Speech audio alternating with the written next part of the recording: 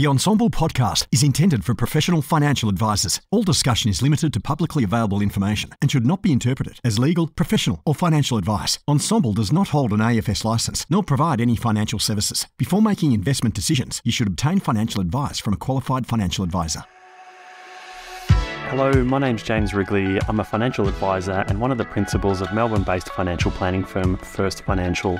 I've been a long-term listener and contributor to the Ensombl group and podcast, picking up some amazing nuggets of gold over the years. And through this podcast and the people that I'm able to speak to and interview, hopefully I can continue to deliver some of those nuggets of gold to you. Your clients may want different things from retirement, but share a common need: income. Challenger's innovative lifetime income options are designed for today's retirees. With guaranteed regular income payable for life, regardless of how long your clients live, Challenger's lifetime income options help to manage longevity risks in a way many other investments can't. Help more clients do more, live more, create more. Contact your Challenger BDM or visit challenger.com.au/portfolio-outcomes. For a retirement portfolio that can deliver more, read and consider the Challenger Lifetime Annuity, Liquid Lifetime, PDS and TMD from challenger.com.au. Hello, welcome back to the podcast. Got the pleasure of speaking with Joe Akiki, CEO Akambo Financial Group. Is that what you call yourself today, Joe? CEO of Akambo Financial Group, or what do you call yourself these days?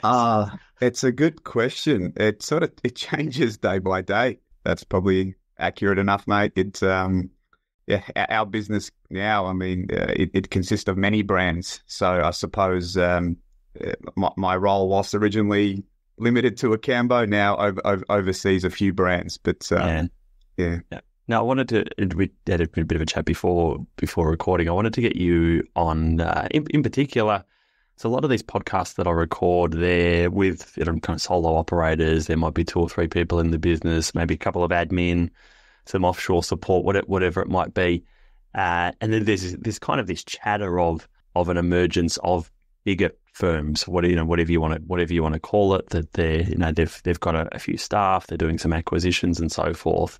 And kind of that Akambo, First Financial, and the other brands and so forth, certainly in that category. So I wanted to get you on to have a bit of a chat about kind of maybe the other end of the spectrum of financial advice rather than just the small businesses. So can you talk a bit about, maybe we'll start with, like, what does the business look like today? You mentioned like there's different brands and different kind of arms to the business. So, well, what does it look like today? Yeah, so look, today across all of our brands, in terms of staffing, it's about 150 staff. If I look at our broader network, one of our offerings also has a licensing arm, or for those listening, they probably know it more commonly known as like a dealer group, where we also authorize about 60 advisors nationally. So, all within our ecosystem, you're talking well over sort of 200. And in terms of our brands, it encompasses Akambo Financial Group, First Financial, Accordius, as our 3 sort of key brands. Yep. That we have in market at the moment. And in terms of what we do, I mean, we're at our heart, at our core, we're obviously an advice business. And over the years, that's sort of evolved into asset management, and funds management is a key part of our offering. And really through necessity, we've evolved to also offer specialized insurance offering, a specialized a legal offering, as well as a lending offering, and we also provide SMSF administration services as well. So I guess you'd call it sort of end-to-end financial services. The one thing we don't do is accounting, and there's good reason for that. So. Yeah, like how did it evolve? Like, if you go back to your own personal story, maybe spend a bit of time talking about your own personal story, and then the evolution, 200 plus people, that certainly puts you at that pointy end of financial advice businesses now in the country. How did it get to that? That's a good question. I often ask myself that. It still feels like yesterday when, early days in Akambo, I remember, you'd sit in the room and the advice team would have been, 4 or 5 people. I was looking after clients myself. I was an advisor. I'd also act like a client service person when I needed to. I'd write my own SOAs because I didn't have a paraplanner. And like most small businesses, you're trying to find cost efficiencies where you can. So we weren't outsourcing any of that. We didn't want to pay the money. I'd answer the phones. I was the receptionist. If I saw a client in the waiting room, I'd ask if they wanted a coffee. So it still feels like yesterday that, like all small business owners, you sort of wear many hats. And I suppose the one thing, James, that, I was fortunate that my business partners at the time, everyone was really fixated on growing. And that's one thing that hasn't changed even to this day, that we've been very deliberate about our growth. And I suppose I say deliberate in that I think often in speaking to people, there's this, we want to grow. And I go, well, are you just hoping that happens, or are you actually being quite deliberate about what are you doing about it? Yeah, that's right. So I think if there's one thing that I'm just incredibly fortunate that I've always been surrounded by people with aligned values and a real desire and commitment to growing. And we were very deliberate about that. So, I suppose, and that's really what's led us to where we are today. It's constantly resetting our objectives, and look, I think the market in more recent times is given us opportunity too, and has opportunity for those who are willing to sort of take that leap of faith and aspire to grow. That the market is seeking that and gives you that opportunity. Do you think the market's tough for like solo operators these days? Like you're at different conferences and you're talking to different people, and there's been mergers and kind of acquisitions and bits and pieces along the way. Do you think it's tougher now for smaller businesses than what it may have been in years gone by? Like you started out as a small business. Yeah, unquestionably it's harder. I mean, I think if you just look at anyone in the industry, if you just ask them, how they provide advice today compared to how they did it 5 years ago, I think the first comment that comes out of their mouth is going to be around the increased governance, and whilst I think that it in many ways it's been great, because it certainly is separating, the great advice businesses and the great advisors from those that the industry clearly wanted to sort of address. But it's harder. I mean, from the ASIC levy to the cost of running a license to, wages for employees to, SGC goes up by another 0.5% this year. So there's just these layers of costs and governance. And look, I think more than ever, scale is really the only way to be able to make it worthwhile. And in the conversations I have, and you're right, I'm fortunate enough to speak to a lot of other business owners and a lot of advice businesses, and more than ever, I think it's becoming increasingly hard. And that's really what drove us to seek out that scale, was that everyone you speak to, we're all trying to solve the same problems. And one thing that I certainly learned early on in the journey is that part of that small sort of business mindset, certainly that I had, was you want to try and do everything on your own. And I don't know whether that's that sense of independence or just that sense of, no one will be able to do it as good as me. But one thing that certainly we've adopted along the way is the importance of having really good strategic partnerships. And that's certainly allowed us to grow and I suppose focus on what we're really good at. And then leverage the expertise of others. And that just means that success is more fun when it's shared with others too. So. Yeah. Well, what are those partnerships? Can you elaborate a bit on some of those? Yeah, sure. Like as an example, early days, one of the challenges, again, this topic of scale was that, we were managing client money in a non-discretionary environment. So, every time that we wanted to, if there was we wanted to change an investment, or God forbid that there was the need to move from one risk profile to another, or something like it was tools down for 2 or 3 weeks while we I'm sure some advisors would resonate with that, but tools down for 2 weeks while you prepare all these ROAs and do all these things. So early, and this is going, 2008, 2009, we sort of recognized that there needed to be a better way.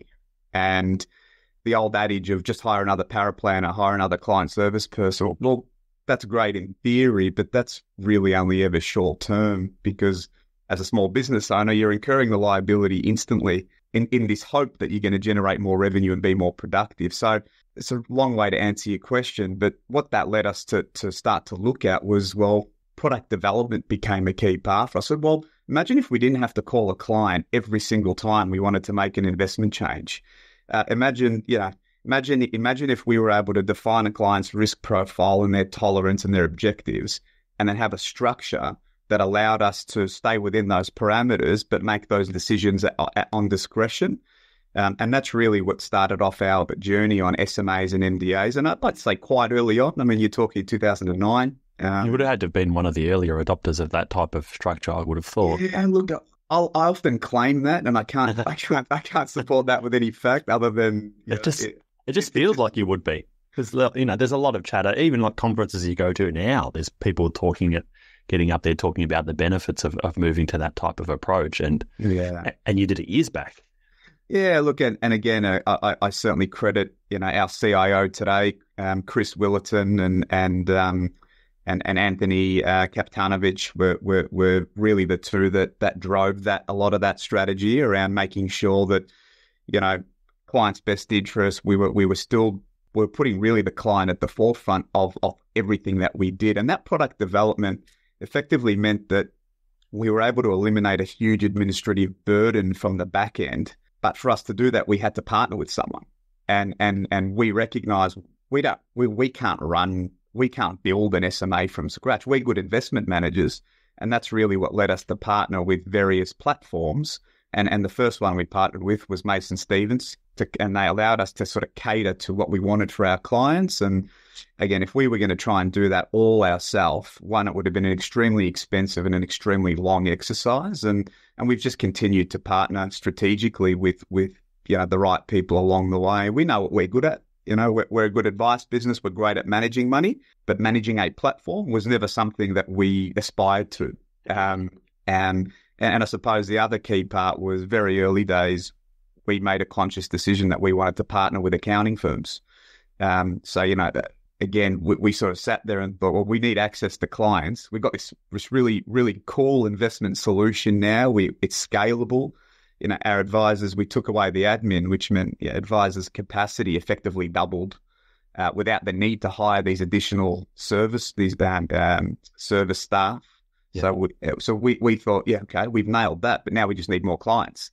And that's when strategically we said, well, we can go and get client by client, or we can try and find someone who has lots and lots of clients. And back then, accounting firms weren't the multidisciplinary beasts that they all are today. So that this concept of joint venture partnerships was formed, and to this day is a huge part of how we do business. Strategic partnerships drive a lot of our growth. And the just on like kind of continuing on that kind of theme, that kind of accountant's licensing channel. Like I get the sense, and I didn't know you back then, but I get the sense that you were kind of really quick to say, hey, all of a sudden accountants need to be licensed to do A, B, C, and D, whereas in the past they didn't. Did you already have that licensing channel by then, and you could kind of quickly morph that to be able to license accountants, or did you just build it at the time? Yeah. So the short answer is we didn't have it. No. Yeah. Naturally, we took great interest in sort of the debate that was happening, and that was in 2016 when what would eventually happen was that the exemption that allowed accountants to give financial product advice around SMSFs and investments was repealed on the 1st of July 2016. And so in essence, what that meant was that, on June 30, 2016, a client of an accountant could go into their office and they could tell them, you should open an SMSF and we can invest it here. And then the very next day, they had to be authorized, just like a financial advisor, to do so.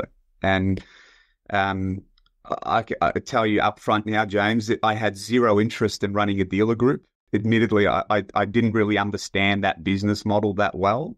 But what we did see was an opportunity, again, reflecting on our strategic partnerships we'd had with accountants through our joint venture models, we thought, well, what about, I guess we saw an opportunity where we said, well, there's going to be some accounting firms out there that are actually really good at providing advice. And just because of this legislative change, they now can't do that. But what about if we partnered, again, strategically with the right firms and authorized them under our license to allow them to still provide that financial advice? And so that's exactly what we did. We sort of thought, well, let's take the learnings from our joint venture model and our strong understanding of how accounting firms operate and what they do. And then let's be really targeted about the firms that we want to partner with on and license, because obviously there's a risk involved if they're coming in under your AFSL. And today that's an amazing part of our business. I mean, we have some phenomenal businesses that we license. And in essence, what we've done, James, is all the learnings we had about how to build an advice business, we now provide that to all the firms that we license. So it's more than just a direct debit once a month and go and here's a Microsoft Word template. You know, we do coaching, mentoring, and we give them access to all of our infrastructure internally. So we write every SOA, so they don't have to go and hire a paraplanner. We do all the implementation. We give them our client service team. So we're actually trying to allow firms to scale, but rather than them having to go through what we did and do it the hard way, they effectively plug into our infrastructure and get access to all of our expertise that we've developed over the years. So on that basis, it is quite a specialized offering, and you know, we only partner with sort of the firms and the same value system as and I guess the growth mindset. So if they're just looking to open SMSFs, that's not what we're about. What we're looking about is firms that want to genuinely provide clients with a financial advice solution. Gotcha. So what does your role look like today? Like, you got the title CEO, but what do you spend your day doing? Look, if my days, look, at a lot of it's governance, it's HR. You know, I wish I was spending more time on the strategic things, but I must admit that's probably one of the challenges as you get bigger. But look, my role in essence is to drive strategy, make sure that our governance is right, make sure that our staff are looked after, have the resourcing they need, the support they need. And then naturally, I've got an amazing leadership team that my role is to serve them, you know, and I mean that in every sense that, you know, I mean, I'm in the office every day because I just love being around our people, and I don't feel like I have anything to offer if I'm sitting at home. So, what does the structure look like? So you need 150 odd internal people, and then there's the kind of external licensing. What's the structure of the business look like to run an advice business of that size? What can you run through the teams that are involved? Yeah, well, I think one of the benefits, James, of becoming a bigger business, and you know, I'm not sort of silly enough to we're not an institution. Relatively speaking, you know, I still like to think of us as a small business. I don't think I can get away with that as much these days at this size. But one of the benefits of being at our size is that you actually can have dedicated departments now. You know, when we were smaller, you sort of had 0.2 of a compliance person and 0.5 of a HR person. And whereas these days, we've got some really strong structure and expertise across the group. So, you know, our advice business as a starting point, you know, because that's quite sizable, we've got 2 heads of advice. So that they look after all of our advisors from a coaching, mentoring, support, our management perspective. We've got a licensing division, which has a team in and of itself. So there's a head of in that department. And then he's supported by managers and analysts and client service people and an implementation team. As you can imagine, it is quite a robust team. Mm-hmm. Client services, you know, that's a big team. I think across the business, you're talking probably 20 people just in client services.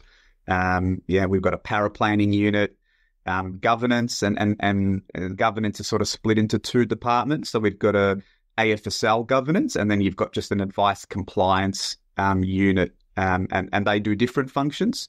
So one's obviously entrusted to make sure that we're doing everything from an AFSL perspective and broader sort of risk perspective. And then the other one is very targeted on, what an advisor's SOA looks like. And advisors are sort of asking questions about, can I say this or can I do this? Naturally, finance department, when you've got that many stakeholders, one thing you learn quickly is make sure your finance department goes real well. The last thing you want is to not pay someone on time or get the number wrong. Or when you think about the volume of clients on one side that are paying advice fees, you've got staff on the other side that need to be paid. There's a lot of ins and outs in different bank accounts. So you need a hefty team to deal with that. There is, and then naturally from there you've got. Our asset management business is quite a significant part of what we do, and that's got it's CIO, it's got investment managers and analysts, and so it's quite a big operation today, and fortunately we've got expert people sort of managing each of those. So again, my role is not to be the expert in all things, but it's certainly to be there to really set the vision, set the value, make sure we stay true to our value system, and really just to drive that strategy across the group and be there to serve our leadership team when and how they need it. So, what do you think the opportunity in a business of this size is kind of going forward? What do you see as kind of where to from here? Look, I think for us, I see the opportunity as probably being twofold. One, clearly the opportunity and the one we never take for granted is, we already service more than 4,000 clients across our group.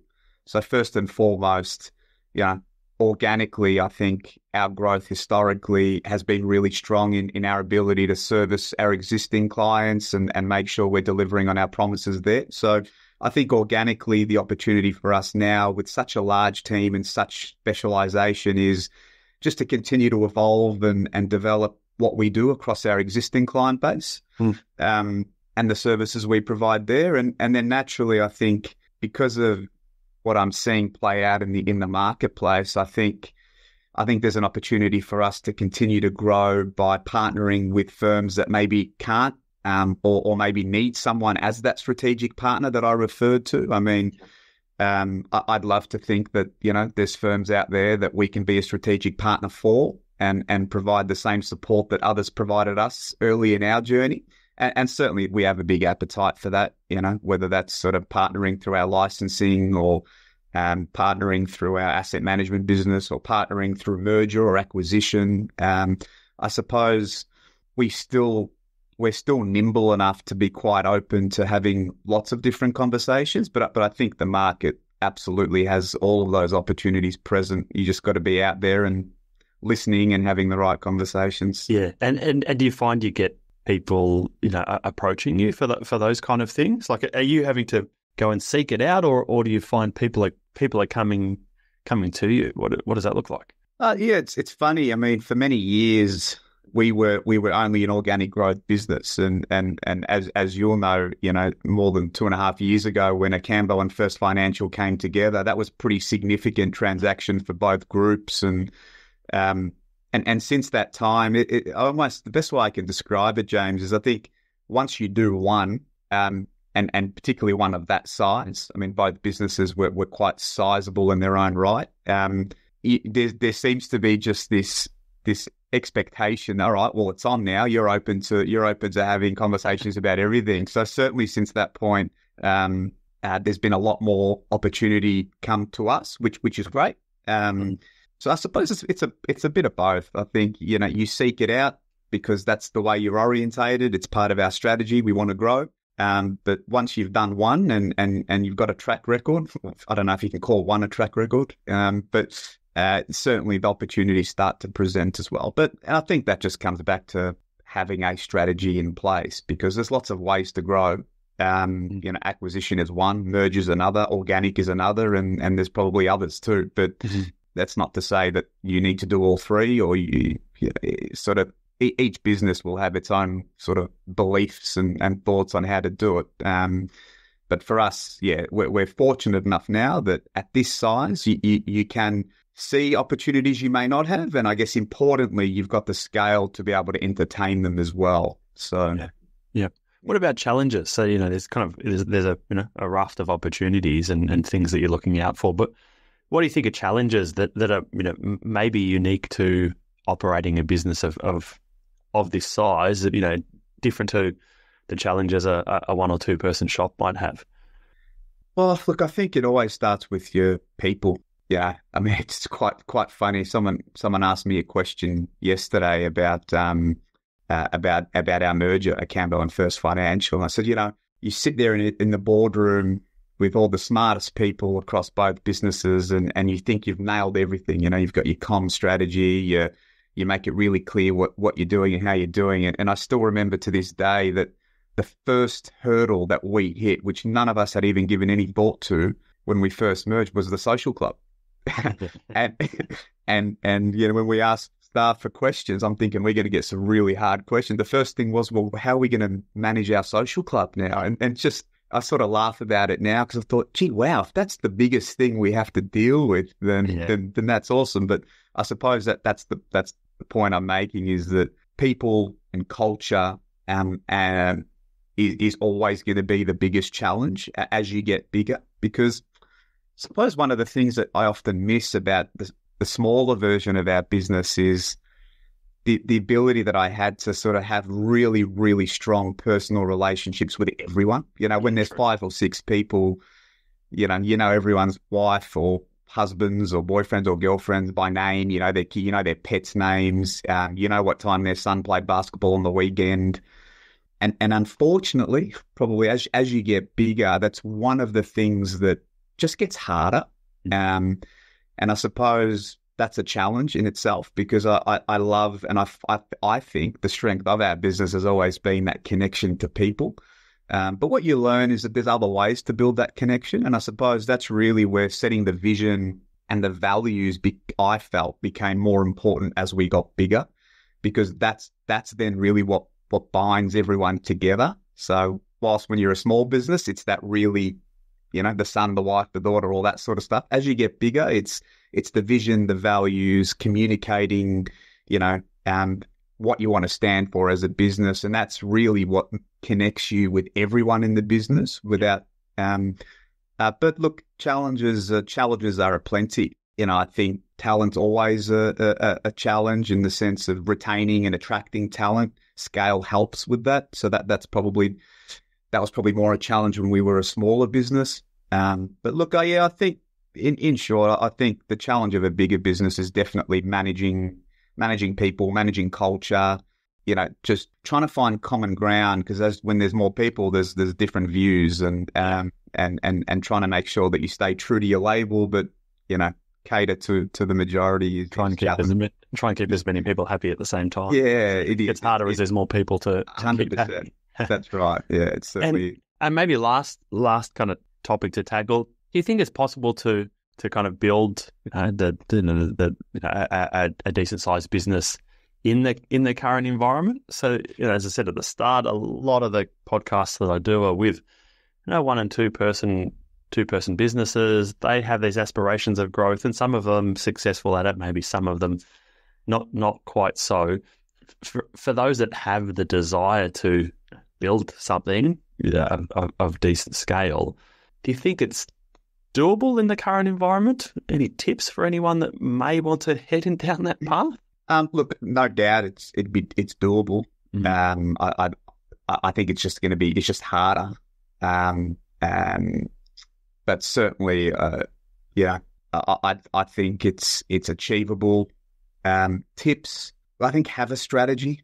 Back to probably, I think one of the first things I may have said when we were chatting, James, around if you want to grow, don't do it by accident. Have a strategy and be really deliberate about it. Focus on what you're really good at, and then partner with others to help you along that journey as well. I think these days that point's probably more relevant than ever before. One, because of time, resource, and just the pure cost of trying to do everything yourself. Yes. It becomes a very lonely race if you're trying to solve everything on your own. don't fall in love with your own ideas. And what I mean by that is that, yeah, often I'll speak to business owners. It's, we do this and we do this and we do this.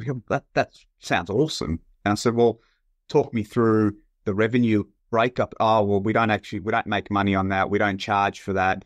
So I often say, well, if you can't monetize something that you're doing, why are you doing it? So I suppose don't get caught up in trying to be everything to everybody. So define what it is that you're really good at, what's going to be your value proposition, and make sure that that's what you're amazing at.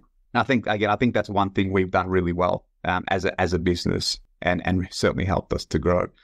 And then just seek out the help. You know, there's a lot of really good businesses, a lot of really good people who, if you just reach out and ask the question, I've found there's been some amazing people that have given me a lot of time when I've needed it, and happy to share their insights and support. So, you know, don't feel that you need to try and do everything on your own. Yeah, it's just because another form of that kind of partnership theme that you've spoken a lot about through the recording that this morning, that's as important as ever. Partnering in all different facets of your business to don't try and do everything on your own. Yeah, absolutely. Yeah. All right, Joe, thank you for joining me this morning. Pleasure, mate. Good to record this with you. For anyone that wants to reach out to you, ask you some questions, where can people find you? Yeah, by all means. Look, I'm on LinkedIn. Otherwise, feel free to jump on the website at akambofg.com. Otherwise, you know, by all means, if it's easier, I'm happy for them to. You may not be, but I'm happy for them to come to you and for you to make the connection. Given you're the social media king. This is all new to me. So. If anyone listening, we'll work out a way to get you to speak to Joe if you've got some questions. So thanks, Joe, for having me, James. Good on you. Pleasure.